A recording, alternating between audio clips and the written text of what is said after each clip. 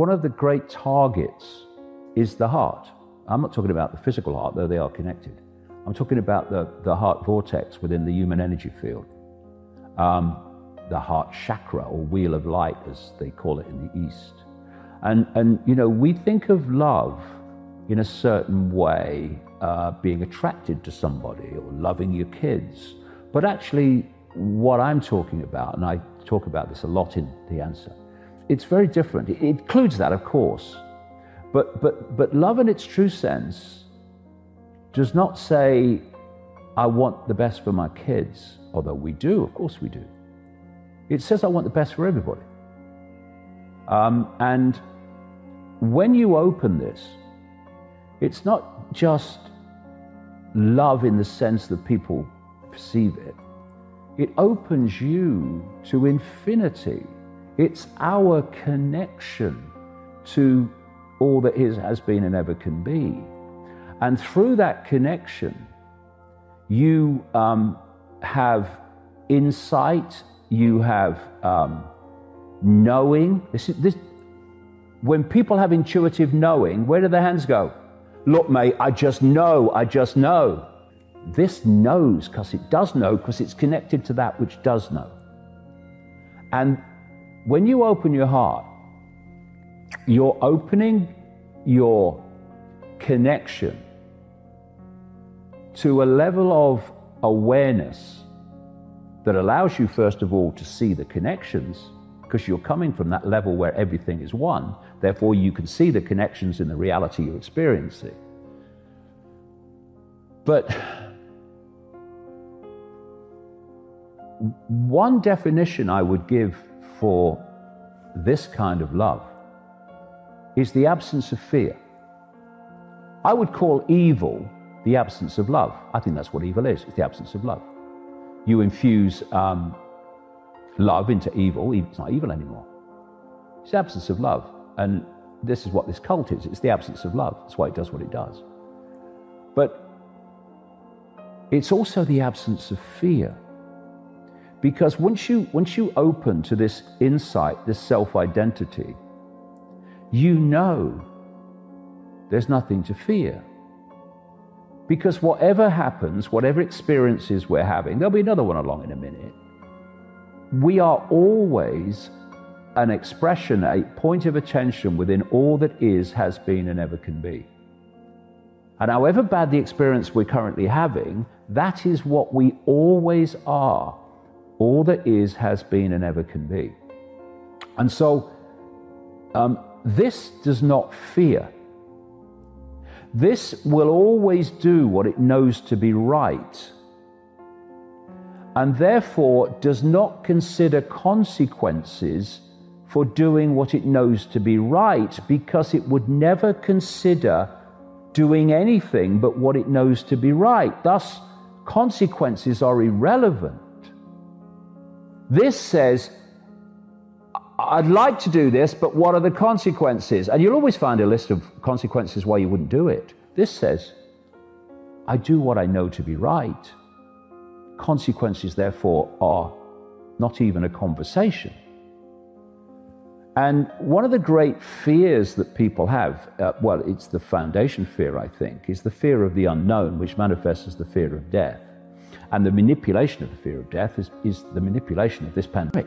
Intellect will be useful only depending upon what it is identified with and what is held, what holds this, how steadily. So the next dimension of the mind, the first one is called as buddhi, which is the intellect.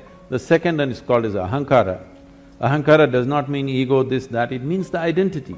Whatever you identified with, your intellect functions only around that. Simple. If you just identify with a nation, if you say, I'm an Indian, everything Indian looks beautiful. If you cross the border and you say you're something else, all that looks beautiful. So whatever you identified with, it's only with that the intellect functions. So ahankara is the identity. How consciously and how steadily your ahankara has been created will determine the effectiveness of your intellect. Just because it's sharp, it does not mean it'll be effective, because sharp intellect or a sharp knife can cause any amount of damage to you. If you have a sharp knife and you don't have a steady hand, you will cut yourself all over the place. That's all that's happening. Human suffering is just this. You don't know how to hold this intellect in your hand properly. Every day you're cutting yourself. All suffering is on self-help because your own mind causing this to you all the time. No matter what happens, people suffer, whichever way they suffer, because they don't know how to hold this intellect. If you had the mind of an earthworm, you would be quite peaceful. Yes? You're trying to do it in so many ways to reduce the sharpness of the intellect by drink, by drug, by overeating, by doing all kinds of things somehow to take away the sharpness because the damn thing hurts. It hurts not because that's its nature, it hurts because you do not know how to hold it. The next dimension of the mind is called as manas, which is a huge volume of memory. It is not here or there, entire body carries memory. So, manomaya kosha, this is called a huge sack of memory. This memory is in various stacks, we'll not go into all these details considering some people have said a clear no. They don't want to have a mind, I'm sorry, they don't want to know anything about the mind. So the fourth dimension of the mind is called as chitta. Chitta means it's pure intelligence. It is unsullied by memory. It has no trace of any kind of memory, it's just pure intelligence. If you touch this, then you have access to what you're referring to as the source of creation, because all kinds of things might have been fed to you. God is this, God is love, God is compassion, God is kind, whatever. Somebody come, stand on the edge of this stage, say all the prayer you want to say and fall. Let me see whether compassion happens to you or a cracked bone happens to you. I would like to check, all right? All these things have been made up because whatever somebody is deprived of, they will attribute that quality to their idea of God. God said He will give you beauty for ashes. But here's the key, you have to let go of the ashes before you receive the beauty. You can't go around hurt, living offended, upset, and see the new things God has in store. You have to clear out the clutter. That's what makes room for God to give you the beauty. The mistake we make sometimes is we think we have to get even. We have to pay people back.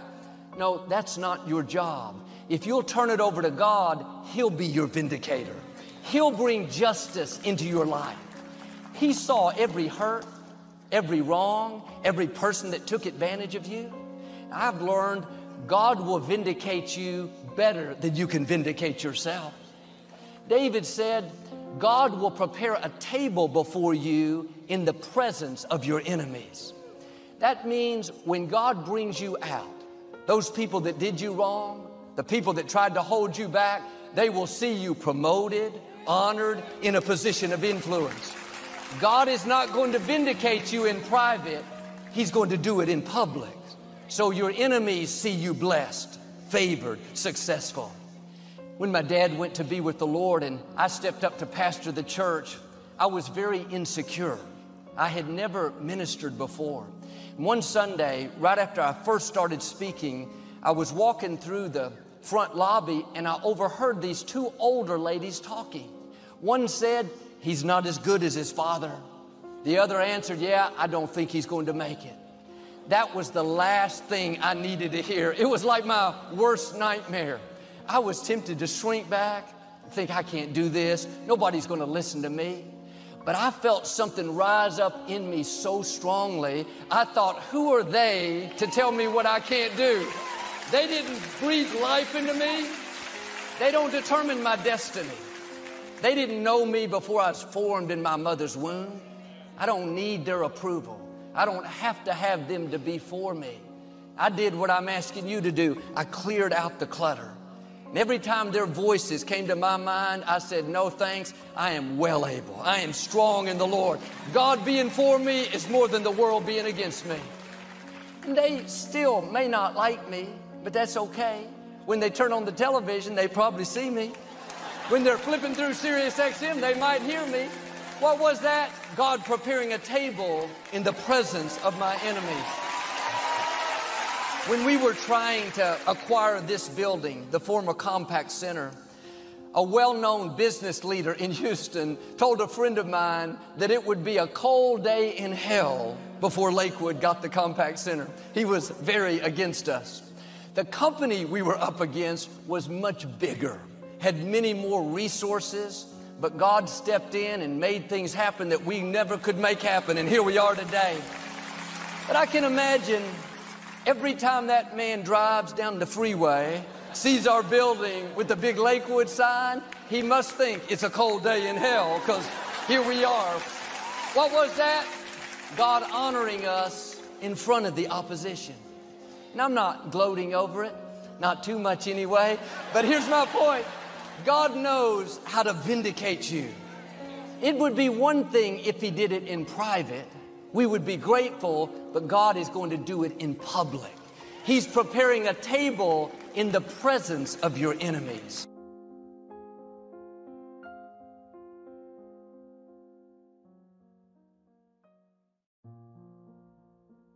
I lived in a car, dog. I ain't had no backyard. I ain't had no TV. I ain't had no phone. I ain't got no bathroom. I ain't got no sink. I asked God every day, could I be rich? I told God, if you let me make it, when I get there, every chance I get, I'm going to tell everybody it was you. Here I am. And it was him. It was him. Now you got another route you want to take, go ahead. See, the thing about having faith is you don't need nobody's permission. You don't have to take out a loan. You don't have to get accepted into the course. You can start your faith today. You can start your walk with God today. You ain't got to clear it with nobody. There's plenty of openings. He's available. All you got to do is go. I got rich, and I'm not bragging, but I'm just telling you, I got rich because I asked. It is an amazing scripture, man. If you would only ask, well, Steve, what do I ask for? Everything. Where do we go to get that energy we need and that to keep our focus and to keep our drive? Whenever you're moving from one level to the other and you have to reinvent yourself, the adjustment, it's very, very difficult. It's very, very challenging. And I think that you need to begin to remind yourself of your why. You know, Nietzsche said, if you know the why for living, if you know why you're doing something, it will empower you to endure anything that you're going through. When you're working in corporations, you're working in financial services, it's a very competitive area. It's very, very dynamic. This is the era that Peter Drucker calls the era of the 3 C's: accelerated change, overwhelming complexity, and tremendous competition. And so people are tensed and very, very stressed out. So how do you deal with that? And knowing why you do what it is that you do. The name of the game right now is perceptual and psychological. It's the mental adjustments that we must make in the midst of the difficulties. That's what leaders do. Leaders don't panic. They're not intimidated by the change. They're not intimidated by the difficulties. What they are empowered by it. I remember reading something that says not what you don't have is what you think you need that keeps you from handling the difficulties and the challenges of life. And we have everything we need within us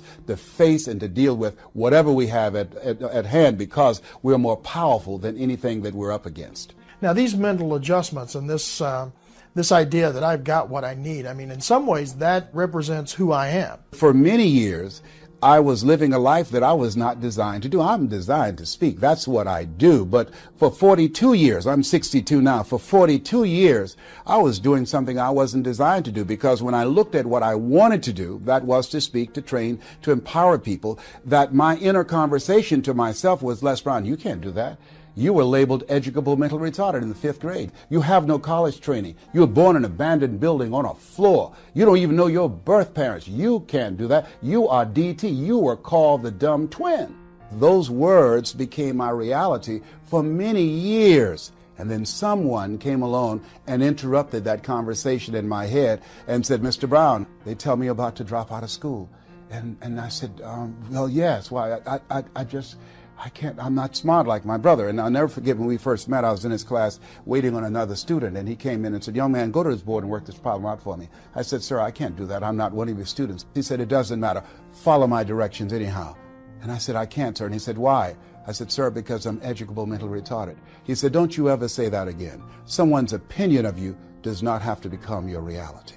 So now this man changed how I saw myself. When I saw myself as the dumb twin, and that was the conversation in my head, that was given to me, that's what I believed, I accepted that. So the things that I was up against academically, they began to appear not as difficult as I thought they were, because now he empowered me. Before then, right before then, up to that point, the things that were placed before me, I would stumble, I would slow the class down because I was convinced that I was dumb. I believed what they said to me. And this guy came along and he changed my perception of myself. Someone said that people don't live life as it is, they live life as they are. And so what we have to do as leaders, I don't care where you are in customer service, managing people, that you have to do during the tough times, you have to bring the best out of yourself. So it's right now. It's at this time of the struggle. We go through a restructuring. We have competition that's doing weird stuff out in the market. And what you're saying is it's right now that tests my mettle, that builds me as a leader. Yes, without any question. The sign that I saw the other day that said, if you're going through hell, don't stop. Keep moving. You know, you got to continue to move. And if you continue to move and make the adjustments and fine-tune your strategy and let the people on the organization know, hey, look here, we're going to make this happen. And here's what they have to do. They have to come from a place of, it's possible. And once people begin to know that it's possible, then they begin to work within that framework. Sometimes we have to be intelligently ignorant. Many people fail to achieve the goals that they're capable of doing because they judge according to appearances, they know too much, and they think themselves out of it. What we have to do in this point in time, at this period of our history, is begin to be open to the possibility that it's possible, that we can do this. And the next step is that it's necessary. It's necessary that we find a way to make this work, that we look for ways to optimize the efficiency of our operation. It's necessary that everybody gets on the same page. It's necessary that we develop one vision, one voice, and higher standards on how we're going to begin to drive the culture, to impact our bottom line, to begin to take the level of customer service that we envision to another level to dominate the marketplace. It's necessary. Being second place is not name of the game. That's not acceptable. We've got to make it happen. And that it's you and it's me. All of us must take ownership for it. It was George Bernard Shaw who said the people that make it in life, they look around for the circumstances that they want, and if they can't find them, they create them. That's what leaders do. And how do I take that picture that I have and get my employees to really see the possibility as well? Speed of the leader, speed of the group. You have got to buy into it. You've got to believe it. The difference between leaders and people that are followers. Leaders, it's a whole different standard for them. You know, it's a difference between being in the business and the business being in you. That it has to be who you are and that you set the pace for the organization.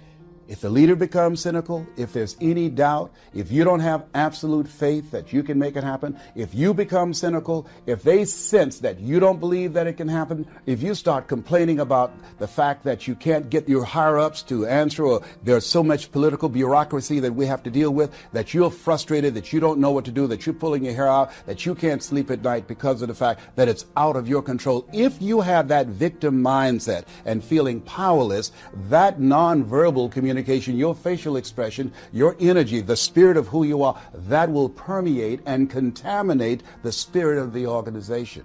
Many leaders, their effectiveness with their people, their impact, their influence begins to diminish because they don't take the time to sharpen their minds, to build their faith, to build their skills, to empower and increase their confidence in themselves. So part of what we have to do, all leaders, you have to take time to pour into yourself. And you've got to also reach out. You've got to have a board of advisors, and it's your support committee that will give you a home court advantage. More teams win at home than they do on the road. 87%. Why? Because they have people cheering for them. I think that all leaders should have people around them, their group, their mastermind group, that will help to pour into them. There's safety and counsel that they can talk to. One of the things I always tell leaders that ask for help, not because you're weak, but because you want to remain strong. And ask for help, and don't stop until you get it.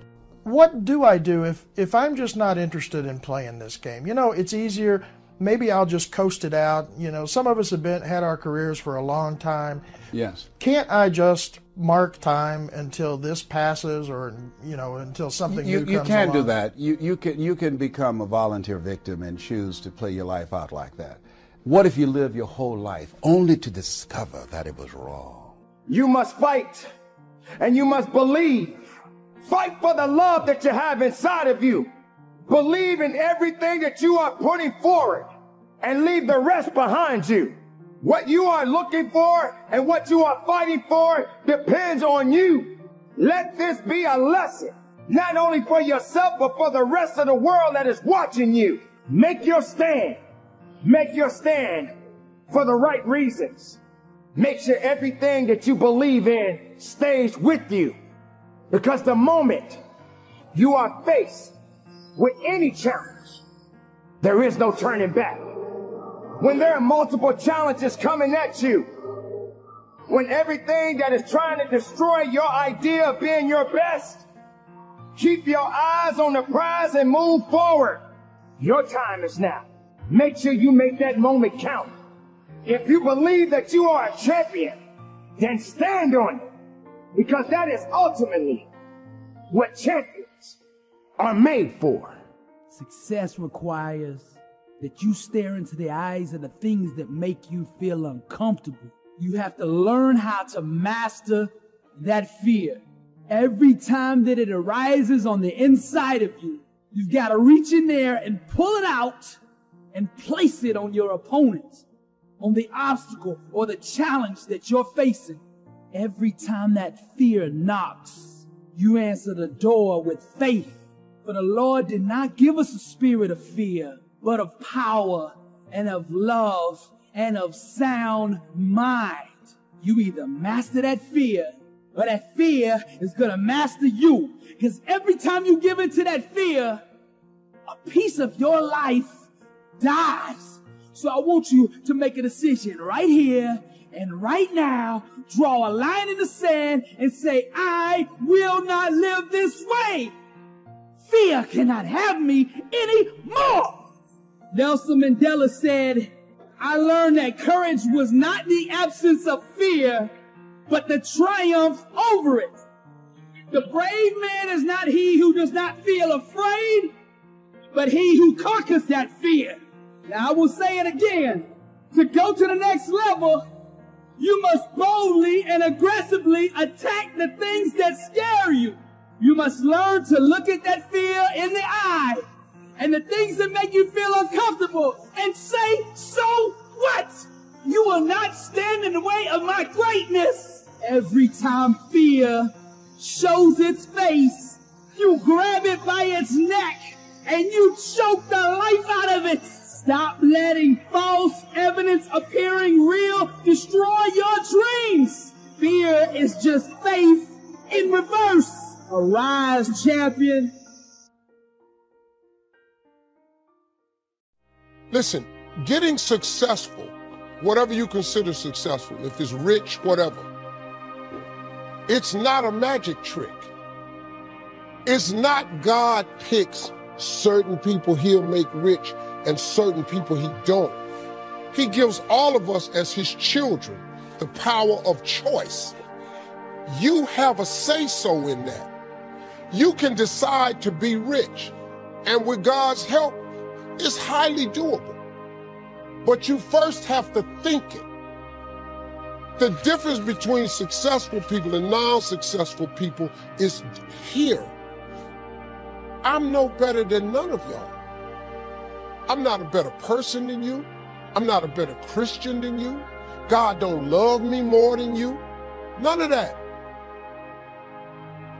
Listen to me. It's not what makes it hard is your lack of belief that it can happen for you.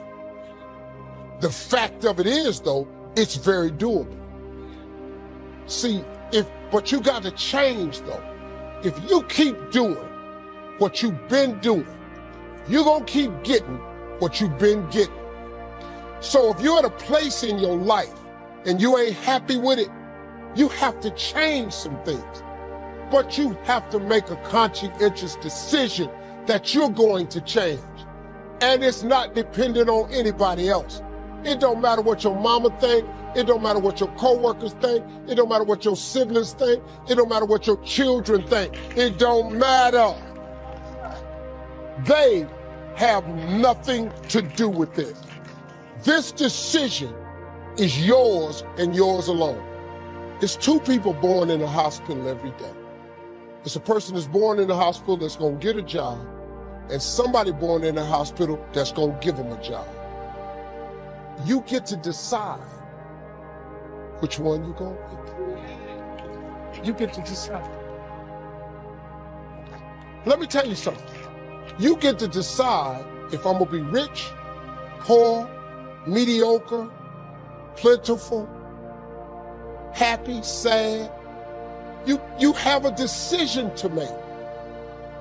Your mind, all right, here we go. This is the teaching moment. Let me give you this so you can get on with your 2019. You walk in the house, you pick up the remote control. Let me teach you how this works. And you press the power button. When I told you 2019 will be the best year of your life, but you have to claim it. You have to expect it to be the best year of your life. You have to live your life with the expectation that great things are coming your way. And that's how it works. Now let me teach it to you. You grab your remote, you press the power button. What do you expect to happen? You expect the TV to come on. Guess what? It come on. If you want to see Sports Center channel 46, and you press 46 and OK or select, what do you expect to come on your TV? Sports Center. And guess what show up? Sports Center.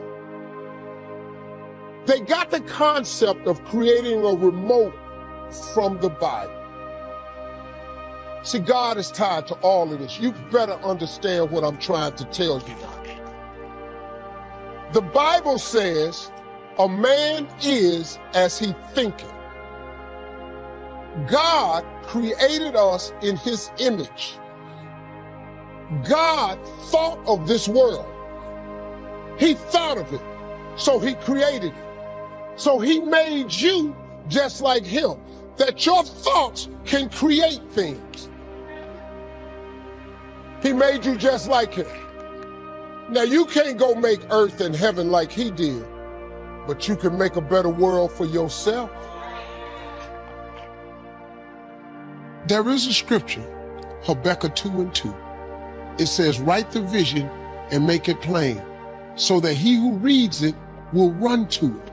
And even though it tarry means take a long time, wait for it, for surely it will come at an appointed time. That's in the Bible. That ain't in the rich people's copy.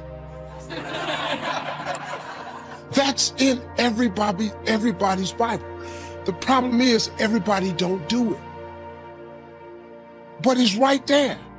But you got to do it. I'm just telling you, if you don't do it, it's too hard. It's almost impossible. That vision board has changed my life. Everything I put on my vision board, I get. Everything. Now, you have to understand something. It's not going to come when you want it to come. It comes at an appointed time. That's the trick. But the appointed time is what throws people off. Because when you ask God for something, he sends it, he ships it immediately. Soon as you ask him something, you really believe he'll do it, he boxes it up and he ships it to you immediately. The problem with the package is he never gives you the date that the package is going to arrive. He doesn't do that. He doesn't do that. Because if he told you the date that the package would arrive, it would destroy the requirement he has of all of us, which is faith. Faith is the belief in things that you cannot see. So if you ask God for $1 million and he tell you, I'm gonna give it to you in March of 2020, you wouldn't need no faith. You'd be talking to people crazy because you know in 2020, I'm finna be a millionaire. But he sent $1 million as soon as you asked for it. but it's going to come at an appointed time. The problem is people stop waiting on the package. Then when it get to you, because he delivers only to Faith Street, when he delivers to you on Faith Street, but you done stepped off of Faith Street, you over here on I don't see how circle.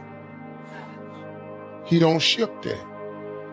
Instead of staying on Faith Street, you done stepped over here to I don't believe it Boulevard, or it took too long Avenue. Then the package come to Faith Street. It's just like the post office and FedEx. If you ain't there to receive it, it gotta go back. That's how it works, man. You have control of this. This belongs to you. This is yours. You're the captain, you're the master, you're the foreman, you're the general, you're the head. Don't give control of this to nobody, especially the devil. Do not let Satan come in here and function and operate, because he has one mission: to keep you off course, to make you not think it's possible, to make you think that God don't hear you. His job is only to destroy you, to make sure that you don't become what God intended for you to become. That's the mission of the devil. Now, if you don't believe in the devil, this conversation ain't for you. If you don't believe in God, this conversation ain't for you. I'm not talking to you. I'm talking to people who are spiritually based. If you get control of this, that's why I'm telling you these two books. And look, the best book you can read is the Bible. If you read the book of Proverbs over and over and over, it's the book of wisdom and understanding. It would really help your life if you just read. I'm gonna be honest with you. That's the only book in the Bible I've read cover to cover. I've only read the book of Proverbs. I've read some scriptures every now and then. I only know 5 or 6 scriptures by heart. I'm just gonna be real with you. But I've memorized them 5 or 6 scriptures, and them 5 or 6 got me here today. I know a lot of people that know the Bible inside out ain't got nothing to show for it. You know why? Because they memorized it, but they didn't apply it. I have applied 6 scriptures to change my life. But these books that I told you about, The Power of Positive Thinking by Norman Vincent Peale and The Magic of Thinking Big by David Schwartz, you know what it does? It just teaches you how this works. Once you get this, y'all, you can change everything. Do you understand? Negativity, let me just give you this and I'm gonna walk away. Negativity, you can protect yourself from negativity. And that's what stops most people, negative thoughts. You can coat your mind from negativity. It's a real simple exercise to do. I do it every morning before I walk out the door. So I walk out as a positive person. You know, I get tired sometimes. That's different from being negative, because I get mentally drained from my job at times. But to coat your mind from negativity, the way you can put a coating around your mind is with one simple thing: gratitude. Gratitude erases negativity. I'm gonna show you how this works. If you wake up in the morning and you start having negative thoughts, man, this ain't my day. I woke up on the wrong side of the bed. I'm tripping, I just don't feel myself. Every time you feel, in the middle of the day, if you feel yourself doing that, stop, just stop for a second. And start going over in your mind everything you have to be grateful for. Not everything you want, everything you already have. Because what you have is substantial. You just haven't gone over the list and taken inventory in a long time. But the fact that you can walk, that's a blessing. The fact that you woke up, that's another blessing. The fact that you can see, think, reason, that's another blessing. The fact that you can go somewhere and get yourself something to eat, that's another blessing. The fact that you can go and turn the key and call someplace home, that's another blessing. The ability to dream is a blessing. The fact that you have an opportunity to get it right is another blessing. The fact that you're beautiful, that's another blessing. The fact that you have any measure of health, That's another blessing. And I'm just talking to you, I don't even know you. I could give you 50 things you ought to be grateful for right now. I don't even know you. Start coating your mind with gratitude. It'll change everything for you. God is good, man. You ought to give him a chance to work in your life. Thank y'all for coming. Life, there's three things. There's our ability to choose what we're focused on, or to commit, to get a result, to put all our intention and focus into something. There's our ability to do the right things, to have the right strategy to execute. And then there's some grace. There's what some people call luck, some people call grace. There's if you do the right things over and over again and with total focus, sometimes, you get good fortune that comes your way. And you tend to have more good fortune when you're totally focused and decisive and you take lots of action than if you kind of just sit around and accept things like you don't have a future. What do you do decades ago, half a century ago almost now, and someone says to you, go to the back of the bus, and you're African American? One woman just decided, you know what, you can't take my dignity from me. I can only give that up, and I don't choose to give it up, and I will not go back to the bus. The answer is no. Rosa Parks changed an entire society because that day she chose to focus on something else. She gave it a different meaning. This is not a command. You do not have control over me, and she decided to fight. And she changed the direction of a country and of many other countries. She started something. We forget that you don't have to be famous to have the ability to change at least your own personal history. Change the direction we go in our life. We have the power to choose, even if you haven't before. You can finally say, no more, I won't put up with that. Within myself or from anybody else. And here's what I'm going to do differently. That's where the breakthroughs really start to happen. Now the question is, why do some people stand their ground and make something change versus other people just kind of accept things? Why do some people make bold decisions and other people make decisions that are based on trying to hang on to what they've got? Well, that's a more complex question to answer than we might have in a few minutes in this one session, but it is one that I've spent my life studying. Because when you can change your decisions, you can change your life. When you can change the force that controls your decisions, you can change anything in your life. At some level, we have certain beliefs and values. But if I was going to make it simple, I'd say there's two things that determine your choices. The first thing is the state of mind and emotion you're in at that moment. Think about it. Have you ever snapped at somebody and had nothing to do with them? It was just the state you're in, right? You're frustrated, you're pissed off about something, and in that state of mind, whatever they said got interpreted to that state. You made it a meaning like they were irritant or they were interrupting you. They weren't. Probably felt bad afterwards. When we get in the wrong state, we make the wrong decisions. When you get in a strong, empowering state, you'll make a better decision. Learning how to direct your state is a big part of what my work is with people, and it's a big part of what I do in my seminars. But the other thing that affects your decisions would be what I would call your story or your blueprint. We all have kind of a story about how our life is supposed to be. It comes from a set of life experiences, interpretations. Some people think life is all about getting there. Some people think life is about growing and contributing. Some people think life is about making judgments. Some people think life is about saving other people's lives. Some people think life is about being successful. Some people think God is the basis of everything, and the way to know God is to go through life in a very specific way, with a set of rules, and they follow it. And that's what they believe.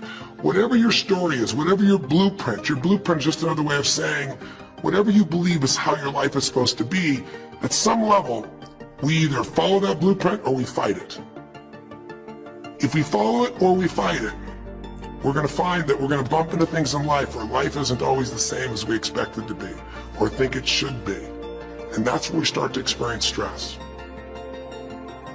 When you make love, do you breathe in unison while you're making love? And invariably the guy would go, huh? And I'd say, let me explain.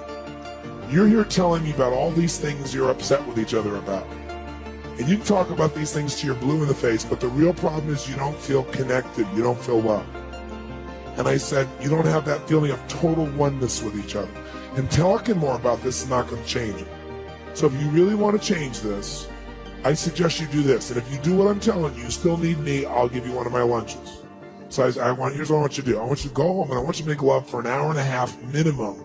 And while you're doing it, I want you to breathe in unison the entire time with each other. Because what happens is you feel totally connected as one. Out of, who knows, 3 to 4 dozen people I asked to do that, only one person ever called us back and wanted to be able to do a session. Because the bond is there. So try it. Not now, later this evening. Plus, the great thing about mirroring somebody's breathing, it's very subtle. No one's going to jump on their chair and say, "Would you stop mirroring my breathing?" They're not going to notice. So you got breathing, you got posture, you got gestures, you got facial expressions, you got eye contact. What else could you mirror? Come on, use your brain. I know the answer. I want to see if you can come up with it. Come on. What else could you mirror? Proximity. Good. What does proximity mean? Proximity means everybody has a certain amount of space that they need to be comfortable. And it's different for every single person you're going to meet in your life. One skill you want to master in this day and age that we live in, if you want to have an extraordinary life, it's the ability to learn rapidly. Because today, there is more opportunity to do more things, learn things, create things, experience things than any time in human history. But most people are way, way, way behind the times unless they grew up with technology and learning. So I would like to start this morning by showing you the strategy for learning. What is learning? So if we take a human being, and this will be a drawing of a human being so you can see that again I majored in art. Magnificent, isn't it? So if we take a human being and we want to be able to have them learn something, what is learning? Well, learning is the creation that does not represent the highest in me. You decided that even though I have 8 children that I'm not taking care of, I just see women as a receptacle for my orgasms. You decided that you're going to throw your life away for crap. When you look in the mirror, you should have contempt for who's looking back at you. Because now you're no good to yourself or those 8 children that you have. Don't tell me about the man. Tell me about the man in the mirror. You look at your life. Here's what I know. You're stronger than anything that you're facing. Anything. And when you harness your will, when you retrain your thinking, when you jump out of line, when you decide to become an independent thinker, when you make decisions, see, if you just do 2 or 3 things well, listen to me, if you do 2 or 3 things well and just make the decisions not to do a variety of things wrong, like following the crowd, like doing drugs, like drinking and partying and wasting valuable time. If you decided not to do a lot of things wrong, you can make it in this thing called life. What I've learned is that I can break it down into 4 pieces. Right? There are four things, 4 characteristics. One is parenting, the other one is technology, the third is impatience, and the 4th is environment. The generation that we call the millennials, too many of them grew up subject to, not my words, failed parenting strategies. You know, where, for example, they were told that they were special all the time. They were told that they could have anything they want in life, just because they want it.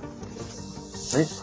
They were told, some of them got into honors classes, not because they deserved it, but because their parents complained. And some of them got A's, not because they earned them, but because the teachers didn't want to deal with the parents. Some kids got participation medals. You got a medal for coming in last, right? which the science we know is pretty clear, which is it devalues the medal and the reward for those who actually work hard, and that actually makes the person who comes in last feel embarrassed because they know they didn't deserve it, so it actually makes them feel worse, right? So you take this group of people, and they graduate school, and they get a job, and they're thrust into the real world, and in an instant, they find out they're not special, their moms can't get them a promotion, that you get nothing for coming in last, and by the way, you can't just have it because you want it, right? And in an instant, their entire self-image is shattered. And so you have an entire generation that's growing up with lower self-esteem than previous generations. The other problem, to compound it, is we're growing up in a Facebook, Instagram world. In other words, we're good at putting filters on things. We're good at showing people that life is amazing even though I'm depressed, right? And so everybody sounds tough, and everybody sounds like they got it all figured out. And the reality is there's very little toughness, and most people don't have it figured out. And so when the more senior people say, well, what should we do? They sound like, this is what you got to do. And they have no clue. So you have an entire generation growing up with lower self-esteem than previous generations, right? Through no fault of their own. Through no fault of their own, right? They were dealt a bad hand.